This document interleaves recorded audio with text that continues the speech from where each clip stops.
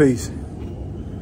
So in this video, I'm gonna build about the science of fear, more so the science of having no fear.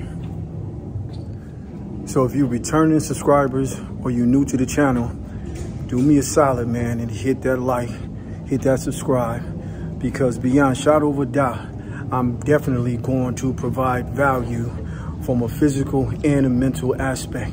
Share this video, and again, hit that like, hit that subscribe, and let's build.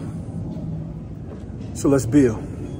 Everything we like and dislike is predicated on pleasure and pain, right? Go through your own experiences, and I'm sure that you can always mind it back to pleasure or pain, right? If you lose your job, right? So we'd be like, you know what? I don't care about this job. They can fire me.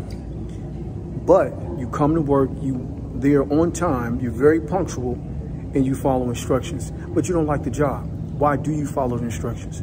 You follow the instructions and you come on time so you can get paid, right? But you like the hell with the job. It ain't the job. It's that you need to get paid. And what are you going to do with the money?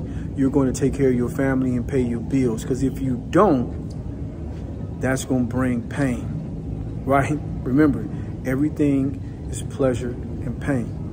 So you're getting all fresh, right? You looking good, right? You got your car, it's waxed, it's clean, right? You got your cologne on, you know, bam, you're going out, just first date, whatever. You put your best foot forward and you be the super gentleman because you're trying to win, right? That's that pleasure. Everything goes back down to pleasure and pain. So what the hell does that have to do with living without fear? Because if you can get over the fear part, fear is always associated with pain on most occasions, right? On most occasions. Sometimes you could be scared to walk up and talk to some girl or something, and that won't be pain, right? So we can go down another whole avenue with that. But for most cases, fear is associated with pain. So if you can get over the pain part, then you can just smash straight through the fear. Right. Now, it's not always advisable. Again, though, right? I can digress and go in many different areas with this, because I just use the job scenario. If you lose your job, you can be like, the hell with this job. I ain't got no fear, right? But that wouldn't be wise, right? It wouldn't be conducive to your living situation to quit your job or get fired from your job and not have another source of income. So we're not going to go down that rabbit hole. So if you can get over the pain part, when you're in a relationship, right, and you act a certain way because, for two reasons. You act a certain way because you're really a gentleman and you really is 50-50 and you reciprocate in love and so on and so forth. And the other side is that you're scared that she gonna leave you, or you're scared that he gonna leave you.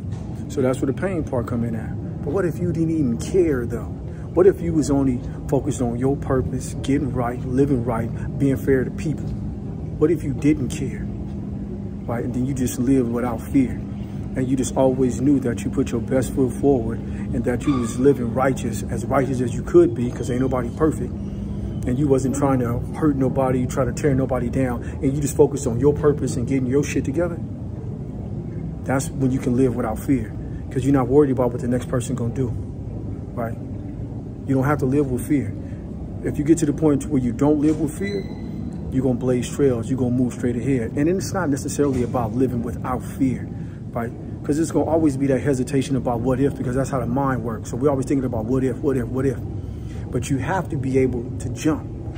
And Steve Harvey got some book, I think it's called Jump, whatever, something. But my man is essentially talking about, if you in that plane or you on that ledge and you got a parachute on, jump. You scared as shit, but jump, man. You got to jump, right? And that's where the fear part come in at. It may be a little scary, you know, the unknown, but just go, man. Trust in yourself, trust in your abilities, trust into the wins that you already did have. Your experiences already just said, like, you know, I'm confident. I didn't blaze some trails. I didn't did some hard shit that I didn't think I was gonna get through. I didn't done some things that I didn't know how I was gonna manage through, but I still did it. So, you know, go back off your wins to go through your fears, Man, all this shit is real, man. 50 Cent and Robert Greene got a book called The 50th Law. The 50th law is to live without fear, man. So this is a quick build, man. I'm just going to put you up, you know, and share some value about living without fear, right? And again, it's not about not having no fear in terms of hesitation and wondering about what if. It's about being able to do it, man. Jump anyway. You know what? Bust in that door, kick in that door, do it anyway. Ask that girl for a number. It don't matter, man. You ain't living with no fear. The more times you do it, the more times that it ain't going to be like shit. It's going to become normal. Because then you're going to have a stockpile of experiences that say that this ain't nothing, I can get through it. So that's the build, man. Like, subscribe, man, share, you know, leave a comment. As always, let me know that I'm full of shit, that I don't know what I'm talking about. Man, appreciate y'all, man. You made it to the end of this video and you're fucking with your boy. I appreciate it, man. Let's go. Get buck.